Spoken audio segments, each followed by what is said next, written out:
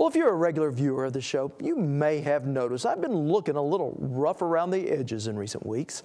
I've been letting the beard grow, not as much as a fashion statement, then as a personal reminder to take my physical therapy serious.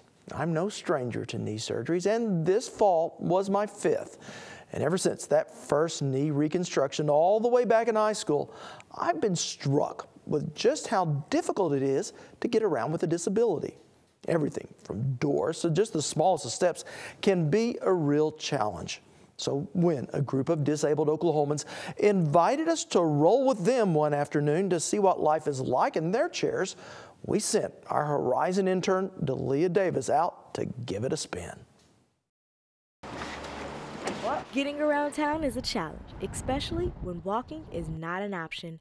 That's why an Oklahoman tries to change attitudes by letting people know what it's like to wheel around. Paul Cardin is the program founder. So it's been very satisfying. It's been hard work, but it's been very satisfying. So Cardin invited us and state lawmakers to spend an afternoon getting just a glimpse into some of the struggles of those differently abled. State Representative Paul Wesselhoff. You can visualize doing this, but until you actually do it, you don't realize what the challenges are. You just think you know what the challenges are. From accessibility to even respect, everything is different when you're rolling on wheels. The parking situation has always been a problem for us, and I've really had good success and luck being inside of restaurants with people that are friendly and willing to help, but every once in a while you find places that think you're more of a hindrance than a help. To better understand what it's like to be disabled, I too decided to take the challenge. The most challenging thing I had to do was get up and down the ramp and get inside the restaurant and the restroom. The restroom was really difficult to get into, being that the door swung in, and they say if it swings out, it would be easier access to the bathroom. And sitting in this chair for hours upon hours, it's difficult because it's not cushioned, so it actually does hurt.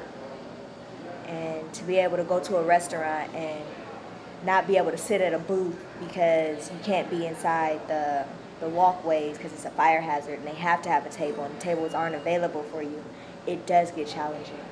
When you're rolling a mile on someone else's wheels, you find out that even the simplest things are suddenly difficult.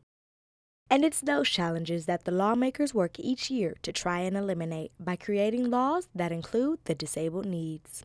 Disabled parking has been our big challenge, and increasing the fines there. But the problem that we run into is we have the fines in place, but the municipalities are doing one of two things. One, they either ignore it and don't even issue a fine, or if they issue a fine, they don't make it the maximum that it could be. Now sometimes people stare when they see a person who is different from them, yet no one stops to think, that could be me. One split second, one wrong decision, one accident, and you're in a chair for the rest of your life. We are all only temporarily able-bodied.